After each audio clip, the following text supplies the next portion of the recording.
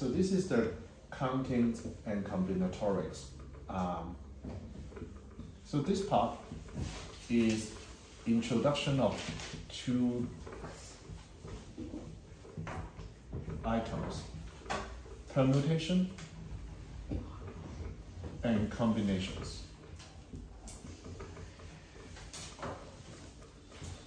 I'm going to stick with this. Okay, let's just kind of do an example first. How many 5-digit numbers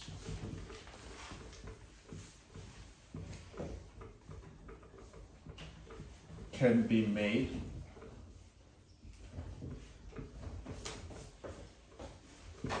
out of 11138?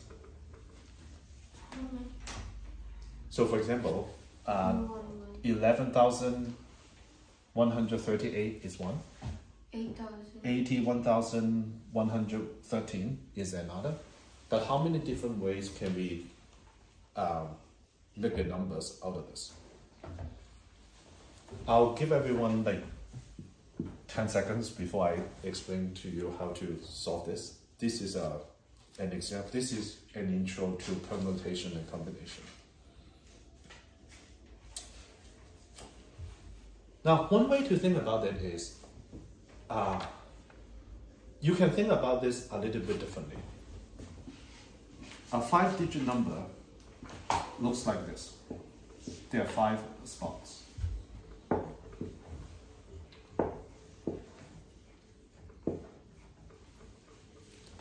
And for us to make a 5-digit number out of these 5 digits, basically you need to pick 2 seeds for the digit 3 and 8, and then the 111 will fill into the remaining 3 spaces. Okay. So the way we could do it is, first we find a spot for 3. And can someone tell me how many spots are there for 3? Yep, 5. The second step is find a spot for 8. How many spots are there? 4. Okay. So therefore, it is kind of 5 times 4 equal 20.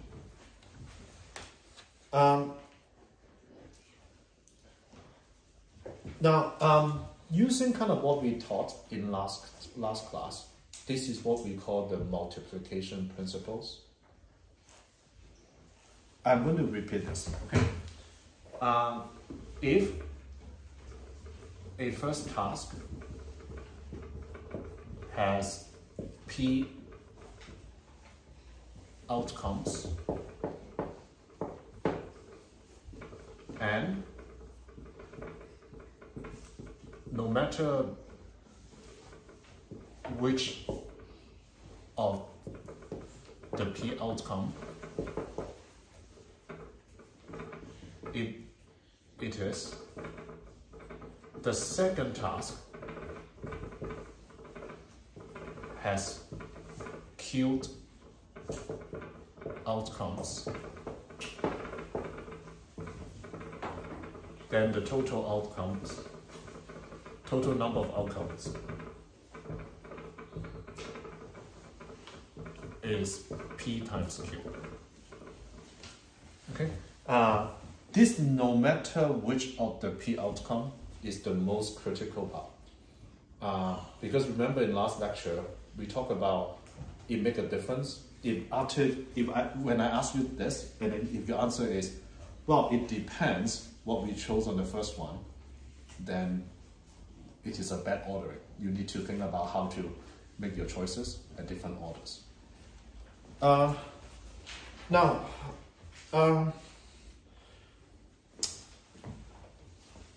I actually lie a little bit because this has nothing to do with combination or permutation.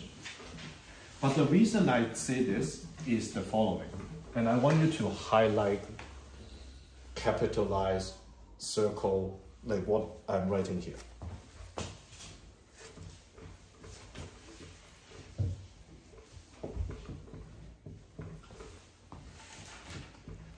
Which is once you learn more formulas,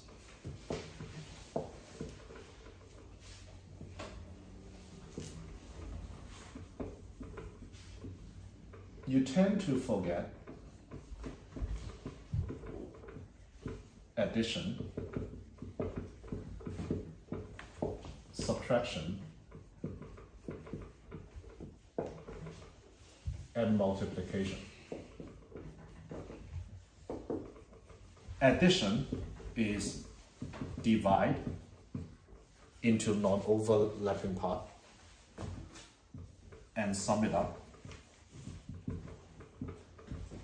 Remember the example about fruit basket in the last lecture? How to make a fruit basket out of like 6 apples and 9 oranges? Subtraction. If counting something is too difficult, count the opposite.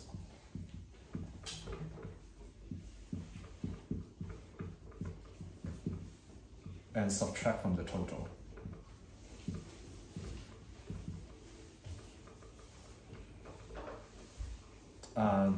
Do you remember the kind of 6 symbol password in a computer with no repeating symbols? So that's an example where counting is really hard, but counting the opposite is a lot easier. The final one, multiplication, is what we just kind of went through, which is kind of pick an order of choices so that there's no depends. Okay, depends here meaning if you pick a digit or when you make a choice, and then later on when you say how many choices are there, if your answer is it depends on what we made at the beginning, then think of a different order of making your choices. Okay, I'm going to talk about permutation and combination. That should be really easy, and then we'll break.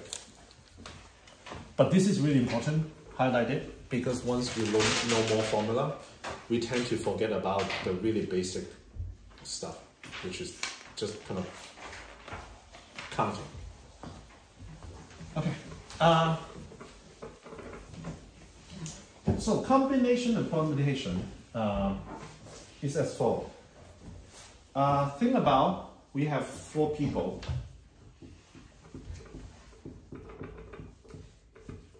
Represented by D, E, and O. Okay, and we want to choose a 2 people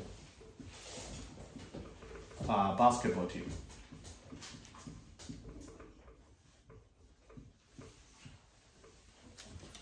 Can someone tell me what are some of the possibilities?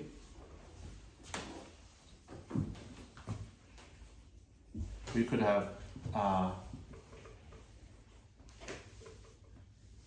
D and E, we could have D and N, you could have D and O.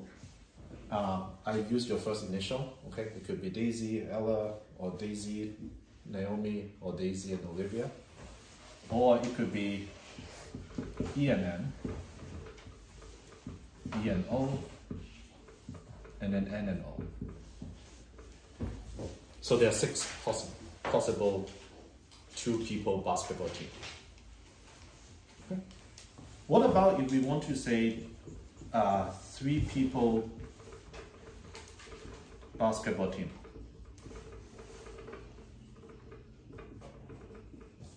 Out of this kind of 4 people. So we could have Daisy, Ella, Naomi. We could have Daisy, Ella, Olivia. We could have Daisy, Naomi and Olivia, or we could also have Ella, Naomi and Olivia. So there are 4. I want to check really quick. Does it make sense so far?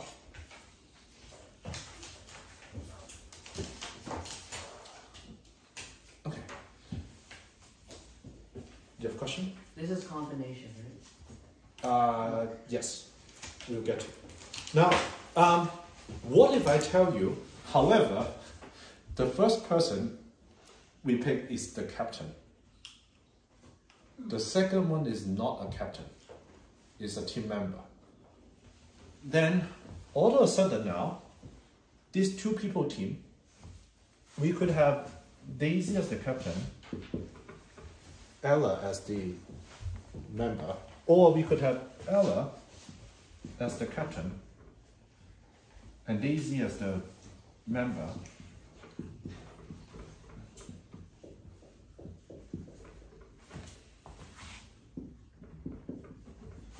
Again, the first person is the captain.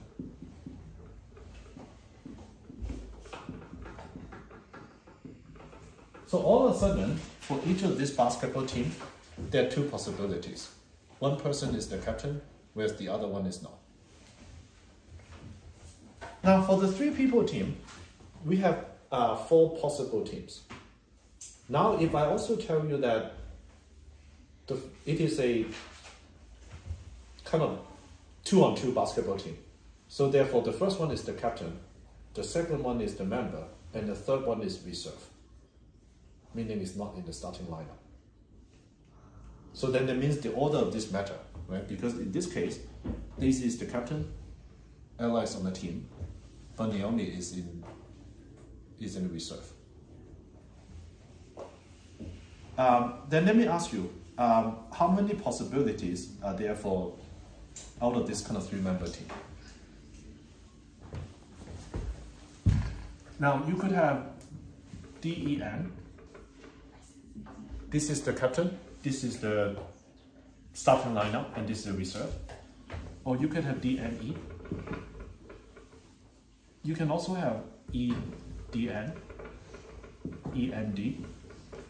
You can also have NDE and NED. So out of this, we could kind of make 6 possible team formation. Similarly, for this one, you could also make 6. Now, these 6 are definitely different from this 6 because they are not even the same people. Similarly, in this one, 6. Similar this 6. Similarly, this 6. Can I get a show of sign so far?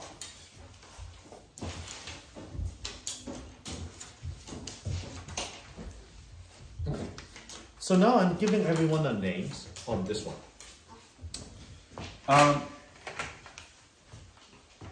So for this one, we call this kind of 2 combination or 2 subset. This one, we call it 3 combination or 3 subset. I'm going to tell you, actually 2 subset and 3 subset is more popular, but you can call both. This one is, I'm going to call it 2 permutation. And this one, I'm going to call it 3 permutation.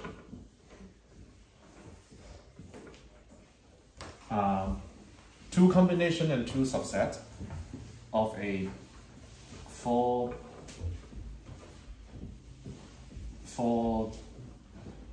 let's say of S, where S is the 4 people.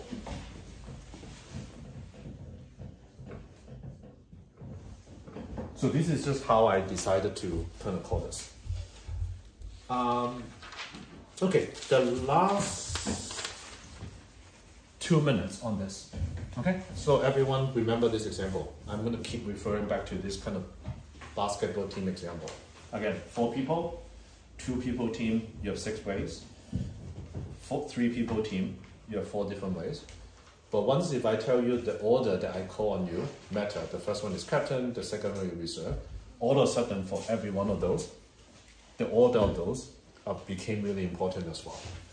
Okay.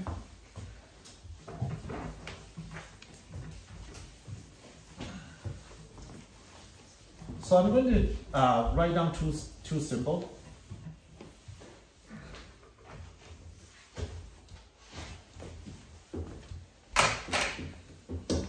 The first one is P, this is N, this is R. These two are whole numbers, like 1, 2, 3, 4, 5, 6. 1, 2, 3, 4, 5, 6 are numbers, okay? P and R is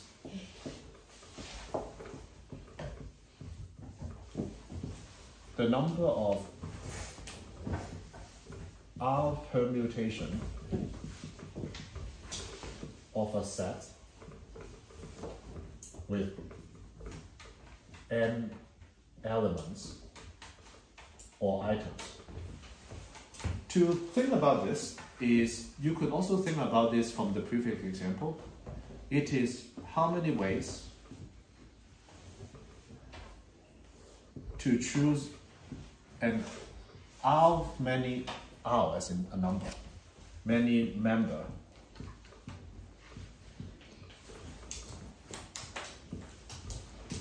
basketball team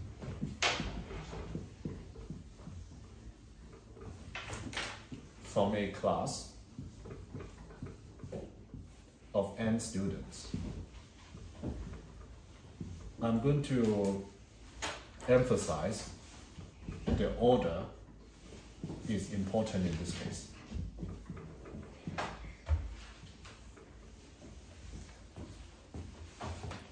So, can anyone from your memory, if I do this, then what is the number?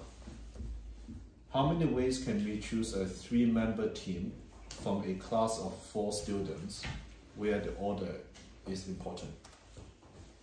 24.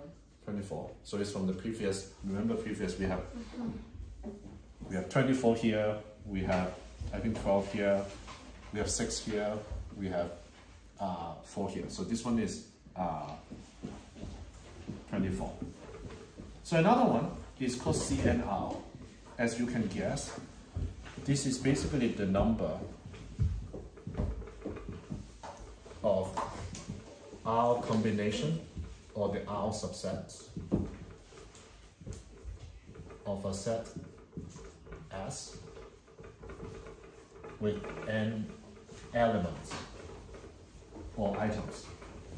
Again, going back to our basketball team terminology, this is choose an R member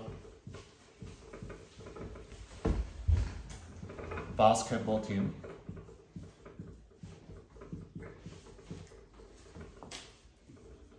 from a class of n students.